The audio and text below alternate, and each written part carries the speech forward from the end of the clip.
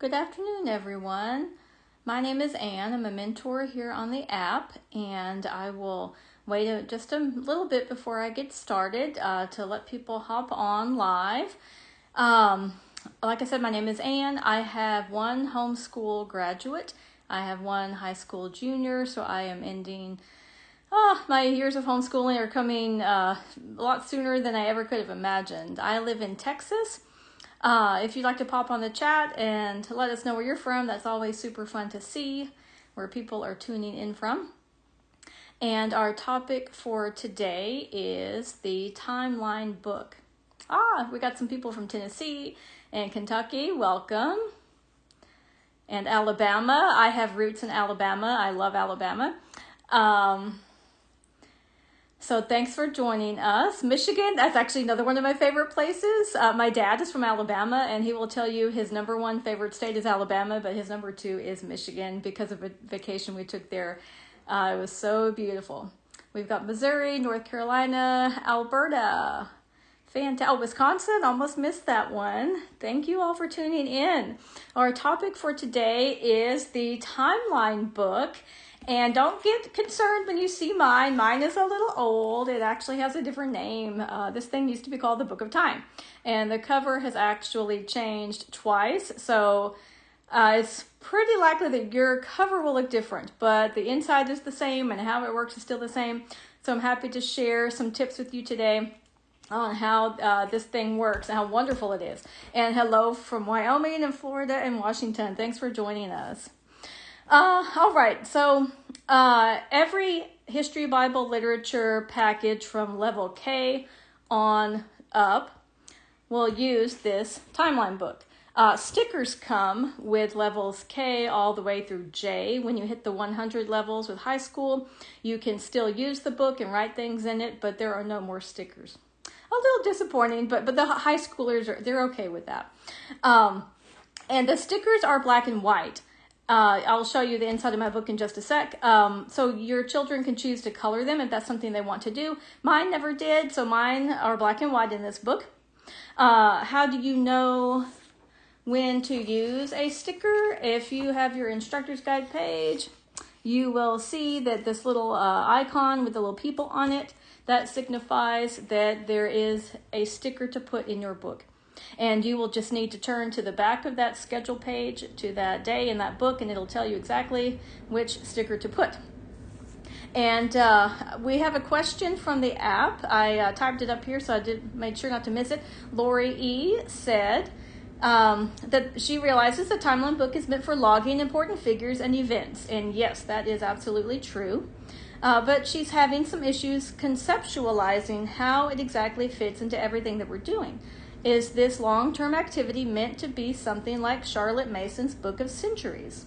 Should we aim to place our stickers at the end of each week? Well, I had never heard of the Book of Centuries before, so I looked it up. And indeed, our Timeline book does have that same idea as that Charlotte Mason Book of Centuries. So the answer is yes to that. And when should you add the stickers? There are several options you might want to consider. One method is to look at the sticker and put it in your Timeline book before you do the reading that is assigned for that sticker. And that way your child can recognize while you're reading, oh wait, that's the person that we put in there, or that's the event that happened that we put in the book. Or you could do your reading and then place the sticker after your reading. And the third option is to wait until the end of the week and take your stickers that you have covered that week and then put them in your book all at once and use that as a review time. And so my next question is, where do I put the stickers? And that seems like a very obvious thing. Well, you stick them, in the book at the date where the sticker says, but you will see that the stickers typically have a date range. And so the key is to just be consistent. For any stickers that have a date range, you'll want to decide if you're going to put them at the beginning of that range, or at the end, or in the middle of that range. And as long as you are consistent, then you have a little bit of, consistency with your timeline. If you do start with a younger HPL, by the time you end up at J, you will end up with multiples of the stickers because you do talk about people and events again. And so one thing that you can do with any duplicates, if you have chosen to put the stickers at the beginning of their time period, then you get a duplicate, you can put it at the end. And then it's super obvious as you're looking through your timeline book, the beginning and the end for either the person or the event. Crystal says that they love the timeline book.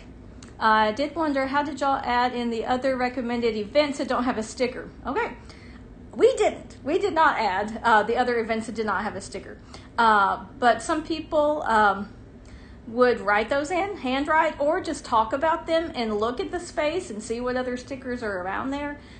So those are some options there. Did you make your own sticker? That might be an option. I don't know. Chime in if you have made your own stickers. I honestly haven't really thought about doing that, but that is a neat idea. But you could also just simply write it in, or just read the details about the one that doesn't have a sticker and look at where it would fall in the book. Because I will tell you, and I'll show you some pages in here, it really does fill up even with just the stickers. And we've got more friends from Michigan and Kansas. And yes, the idea of adding an extra one to complete the time span. I did not think of that myself. And by the time I had heard that idea, it was too late for me. So we did not do that. What we ended up doing, my daughter wanted to stick that person over the person that we already had, just to emphasize, here's that person. So we just doubled up on our doubles. So let me go ahead and show you a couple of things. One of the neat things that the kids will get at a very early age, right smack in the middle of this thing, you'll have this side is BC and this side is AD, and they really get a grasp early on about how the dates do kind of a strange thing in the BC era. How they go more recent, it would be year 1, and then farther away would be year 500 and so on. So they really get a good grasp of the timeline with this book. And when you hit different levels, here we go.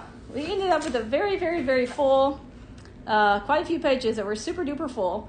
And so what if you run out of room? And that truly can happen, especially if you start at a younger level of Sonlight. So what you can do, a little tip that I learned, was to use the backing to your advantage, because the whole sticker is all sticky. So if you choose to, you can just peel off the top part of the backing so that only the top part is sticky, and then you can overlap your stickers if it's a person that lived at the same time as someone else, or if it was an event that happened at the same time as something else. And so let's see, I've got a bunch here that we had to overlap so that you can see everything and not miss out on anything.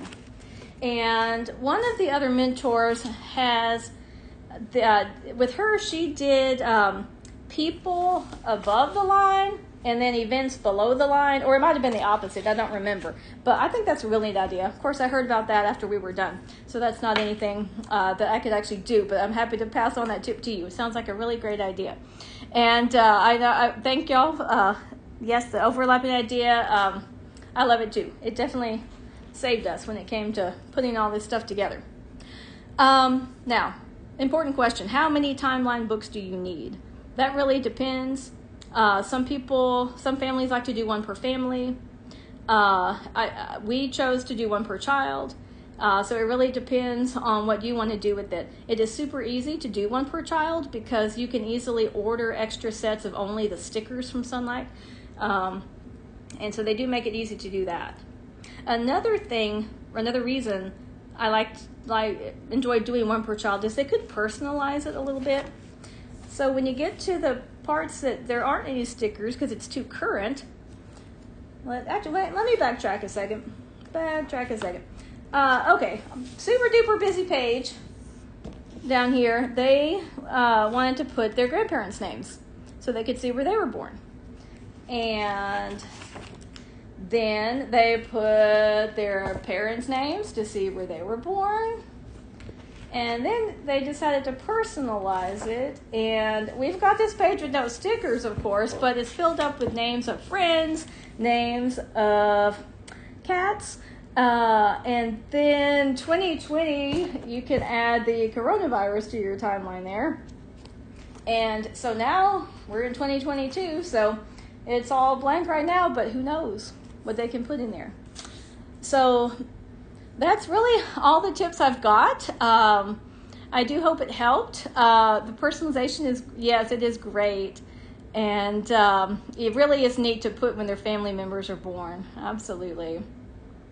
So I'll just wait a second. If you have any particular questions, I'll just wait a second here. But when we are done, I'll put the video in the app. If you guys want to share pictures of your timeline books, feel free to do so. And it is so fun to get ideas from each other. And I thank you all for joining me. You guys have a great afternoon.